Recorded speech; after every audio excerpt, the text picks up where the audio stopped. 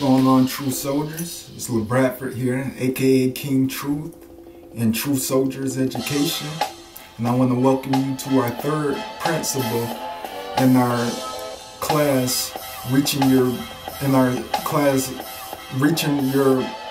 peak through a growth mindset.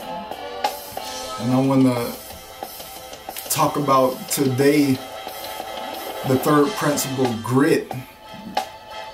Getting gritty. Grit entails of two key things: intense passion, intense being the operative word there, intense passion plus perseverance. Peak performance isn't just about one-time display of fireworks, just something that you do one time. As you can see here, you don't want that.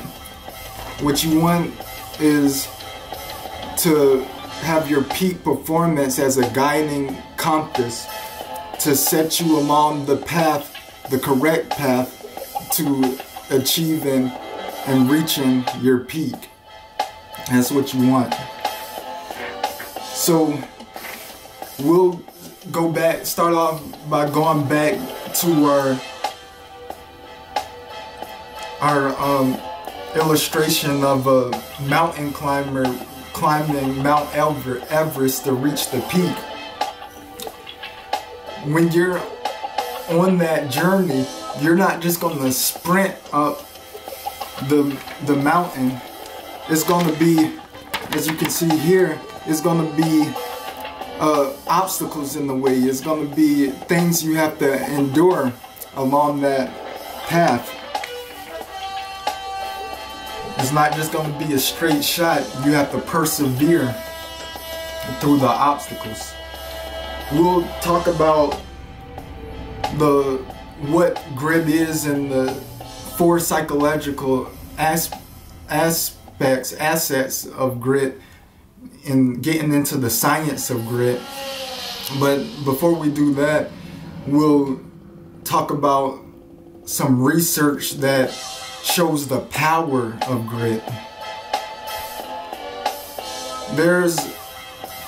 Many of y'all may know of it, there's a school, West Point in New York, where a lot of people try to get into it. It's a military school that people spend years preparing to get into. And to get into the school, you have to even be considered for approval, you have to have a congressional letter, or a senator write a letter of why you should be considered to be approved into West Point. But after you're approved and before school starts, there's an 8-week assessment and training program called the Beast Barracks. And a surprising amount of people drop out within those 8 weeks before they even start school. So military scientists got together and wanted to determine what students entail to help them persevere and sustain the whole course, the whole Beast Barracks. And they had something called the whole candidate test, the whole candidate score, and that entailed evaluating their GPA, SAT, their athletic performance abilities, their leadership qualities, their community involvement, and a lot of things, etc. But that didn't help them measure who would sustain through the beast barracks.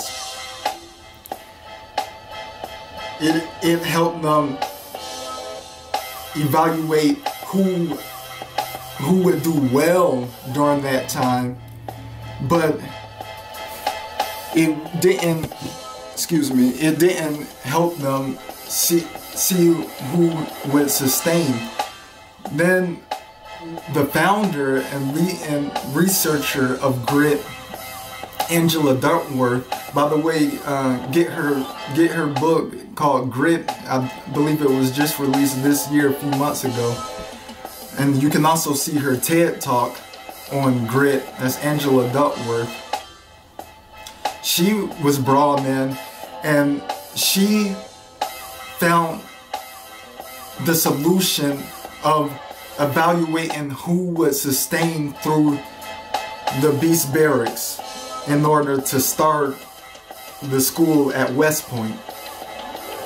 And she simply evaluated two things: that person's level of interest and their ability to persevere.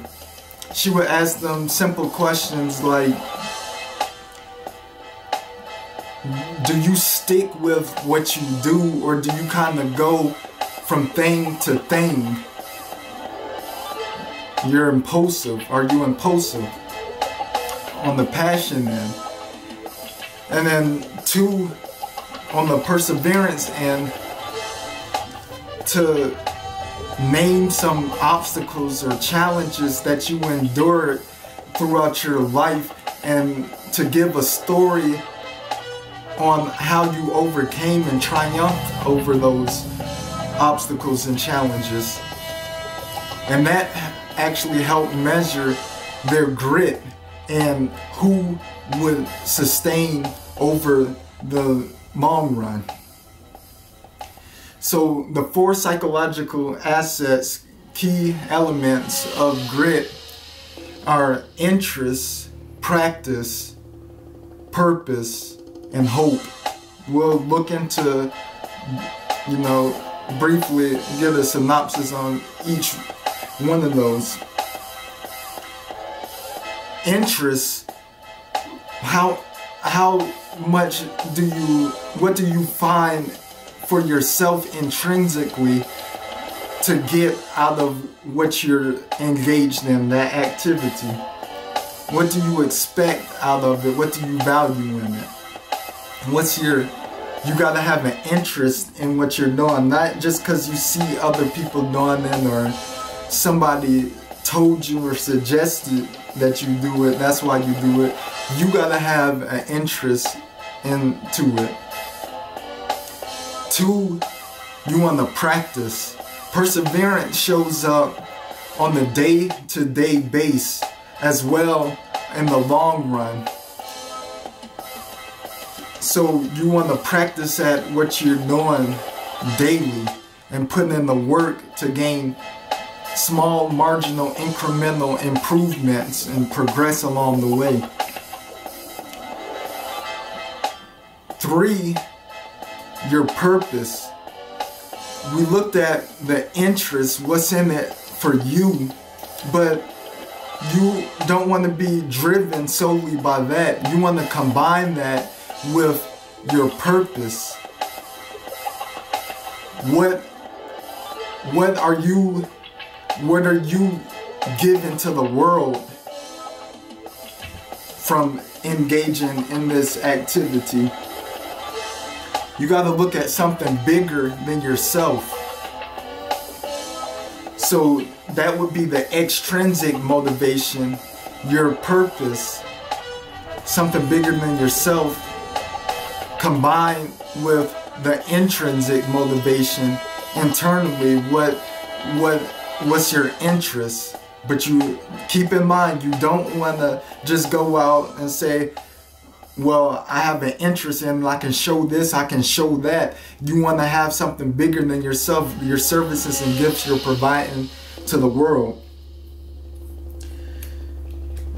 So if you look when we say intense passion in this sense, we're not talking about necessarily a passion for what's just in it for me, but a passion in the sense of also what's in it for you, also as a guiding compass into reaching your peak, tying that passion in to your ultimate concern, your ultimate peak, your ultimate goal. And you're steady on that path. So you basically, most of your actions are deriving from a binding goal, overall goal. All your actions are based on deriving from that abiding goal. So that's kind of like passion in the definition, in the standard definition, but in between purpose and passion is intense passion, tying it in and having something bigger than yourself along with what you value and expect out of it. The fourth psychological asset, key element to grit, that the paragons of a gritty character, paragons of gritty people possess, is hope. Not hope in the sense that you hope this happens or you hope that happens, but hope in the sense that you know you have the ability to do what it takes to reach that peak.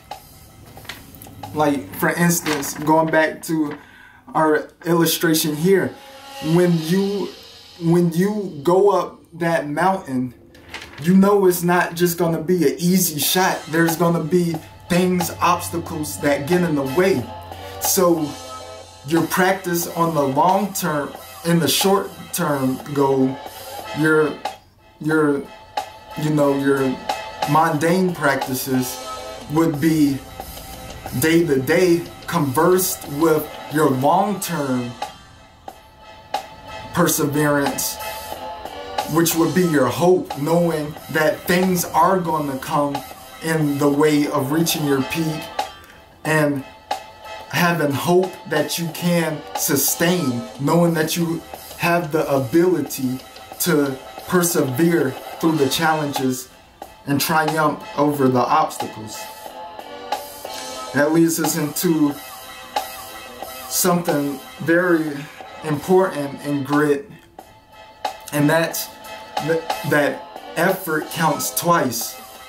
Talent, what you're born with, and talent, the ability to learn something new in a fast manner, in a quick manner, your ability to embody and ingrain new skills and how fast you can do it. Talent, what you're born with, is multiplied by effort. You have to put effort with the talent, because talent isn't just enough by itself. Talent times effort equals skill. As you can see in the equation that I have here, you'll see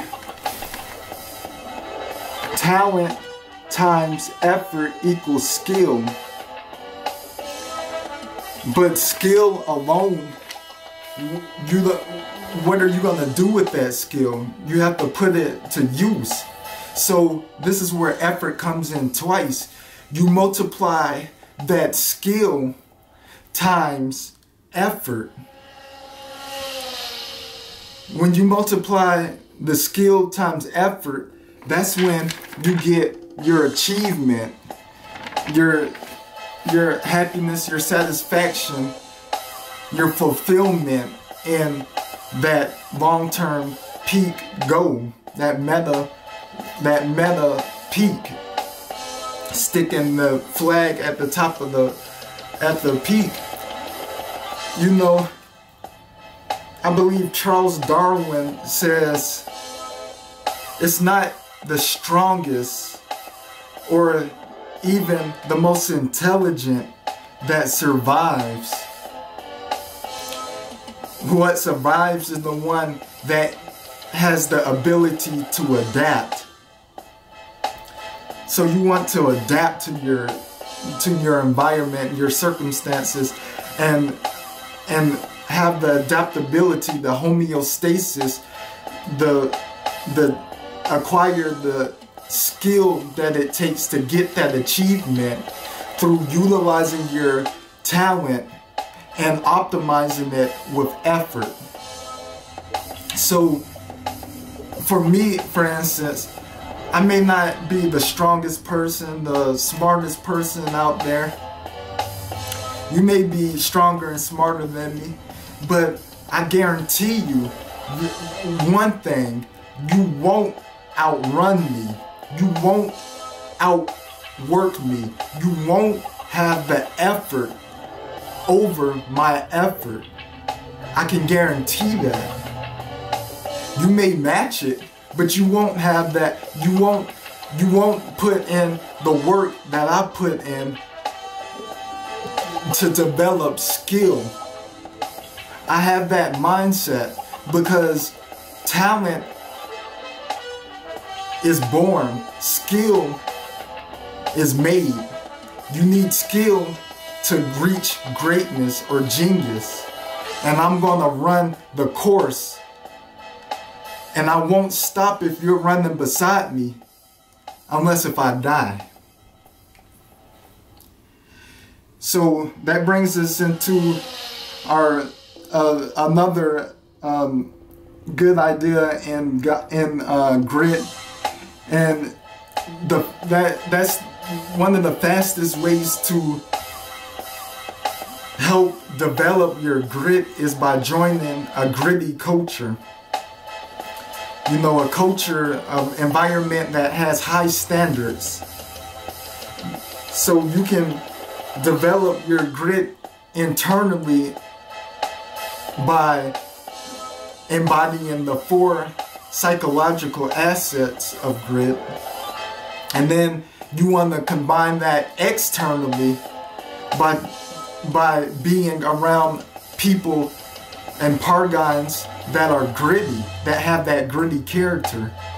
So you want the external grit development as well as the internal psychological assets of the grit development. In grit, you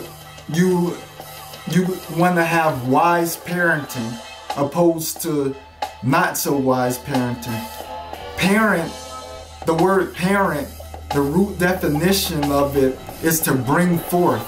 So you can bring forth by parenting yourself as well as others and your children. And wise parenting, that consists of having high standards and also being warm.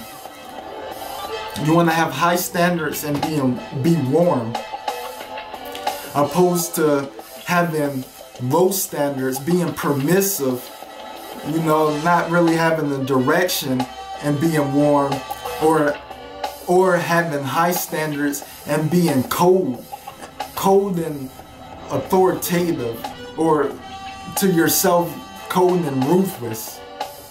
You don't want that, and you definitely don't want to be having low standards along with a cold, authoritative, ruthless approach. You want to have high standards and a warm approach to warm approach and engagements in what you're doing. So that brings us to our final idea in grit and getting gritty, and that's what you can call a hard thing rule. You have to have that hard thing that you set to reach, to achieve. And you have to set it. You have to set it. That's one. Two, you have to practice at it daily. You have to make those small incremental improvements, marginal gains, marginal progress, and work at it daily to persevere in the short term and the long term. And lastly, three, you can't quit in the middle of the season or year, or whatever it is that you're in. You can use the upside of quit and then reevaluate your performance at the end of the season and quit and then switch to something else.